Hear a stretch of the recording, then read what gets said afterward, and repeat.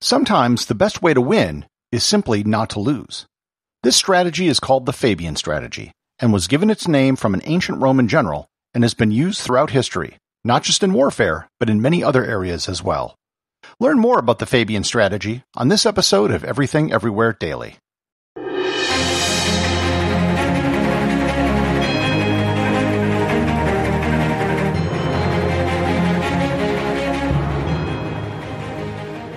This episode is sponsored by Audible.com. The audiobook I'd recommend for this episode is Hannibal, One Man Against Rome by Harold Lamb. This book recounts the life of the great Carthaginian general Hannibal Barca, a man who so thoroughly frightened the Romans that his military genius necessitated the development of the Fabian Strategy. You can get a free 1-month trial to Audible and 2 free audiobooks by going to audibletrial.com/everythingeverywhere or by clicking on the link in the show notes. The origins of the Fabian Strategy date back to the Second Punic War between Carthage and Rome. The word Punic comes from the fact that the Carthaginians were actually Phoenicians, and Punic is the word to describe all things Phoenician. Rome was getting its butt handed to them by the Carthaginian general Hannibal. He was the guy who famously brought African elephants over the Alps to Rome.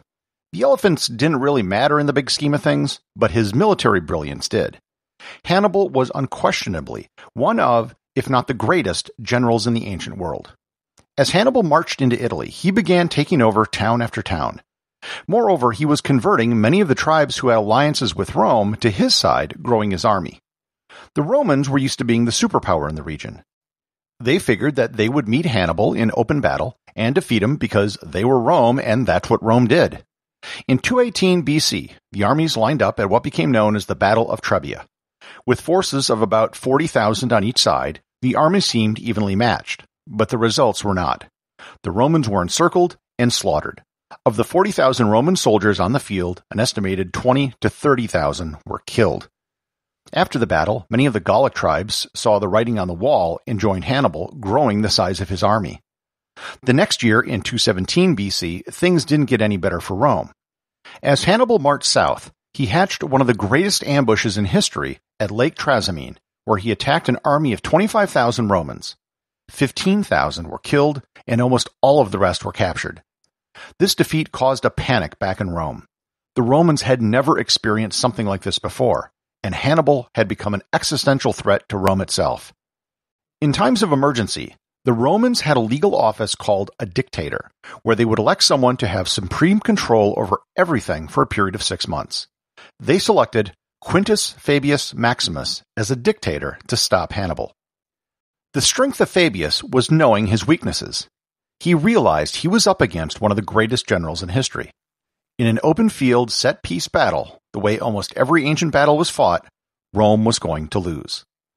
Fabius, now with the power of a dictator, set about avoiding a direct fight with Hannibal. He would harass and skirmish. He would disrupt his supply lines and burn all the crops in the area that he was advancing to. He sent out scouting parties to know where the bulk of Hannibal's forces were at all times so they could be avoided. The Romans hated this approach. They were Romans after all, and Romans didn't chicken out of a fight. They gave Fabius the nickname of Cunctator, which meant the delayer. The position of dictator also had the position of the master of the horse, who was the number 2 person under the dictator. Fabius's master of the horse was a guy by the name of Minucius, who was a political opponent of Fabius. Minucius, like everyone else, wanted to fight. Minucius openly called Fabius a coward. Minucius had the support of the tribune of the plebs, who was the only authority not under the dictator, so Fabius couldn't really do anything. What Fabius did do was split the army in half, so half the army was under the command of Minucius, and half of the army was under his control. He knew that Minucius would immediately attack Hannibal, and that's pretty much what happened. Minucius met Hannibal in battle, got pulled into a trap set by Hannibal, and would have been routed if Fabius hadn't come to save the day.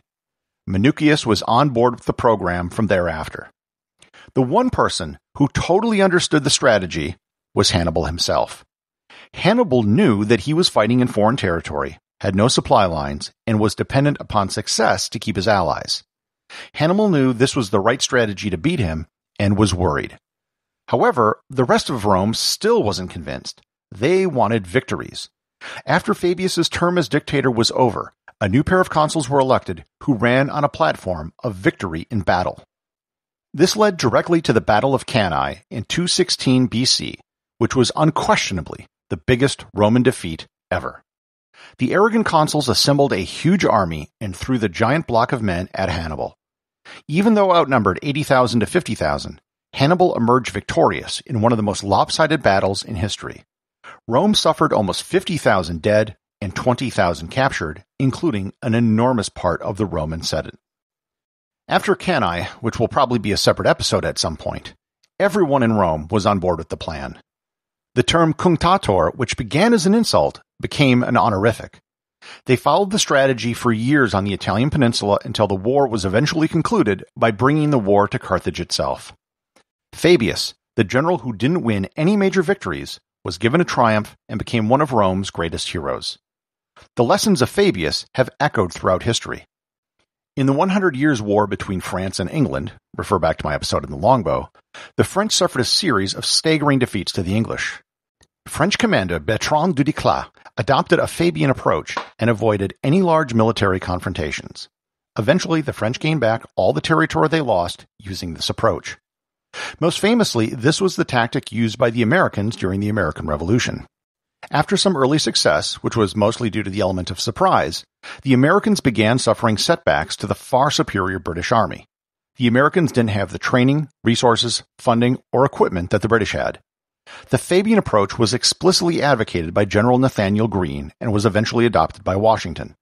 The Americans went years without any major battles, waiting, harassing, and thinning out British supply lines until the time was right. That time was the decisive Battle of Yorktown, which ended the war. As with Fabius, the strategy was not popular at the time. John Adams, who was not a military man, was quoted as saying, quote, "I am sick of Fabian systems in all quarters," unquote. The Russians adopted a Fabian strategy against Napoleon, avoiding direct battles, continually falling back until the Russian winter did the work for them. The Fabian strategy has been adopted by guerrilla forces around the world who fight against superior forces. Chinese communist forces used this against the Japanese in World War II. The strategy as dictated by Mao Zedong was, quote, "The enemy advances, we retreat. The enemy camps, we harass. The enemy tires, we attack. The enemy retreats, we pursue," unquote. The North Vietnamese used this tactic against Americans. Believe it or not, the North Vietnamese didn't actually win a lot of major battles. The famous Tet Offensive was actually a major defeat for them. However, they had the home field advantage, and like Fabius, they were able to just grind down the Americans until eventually they left. The Fabian strategy can be used in areas other than war as well. At its essence, a Fabian strategy is all about patience and self-control. Many people have found success in life by just not giving up. Just stick with something until you eventually find success.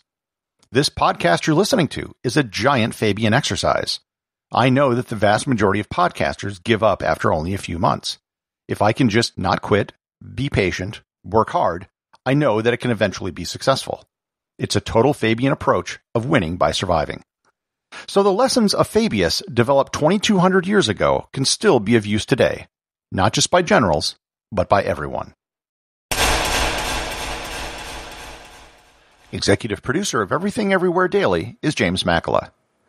If you ever wanted to give some direct feedback on a show, provide show suggestions, or just talk about some of the previous episodes, I've started a Discord server. If you're familiar with Discord, it's basically an online chat room that you can use as a standalone app, or in a browser, or on your phone. I'm usually there in the evenings, and occasionally throughout the day in North America time. Just go to everything-everywhere.com/Discord, or click on the link in the show notes.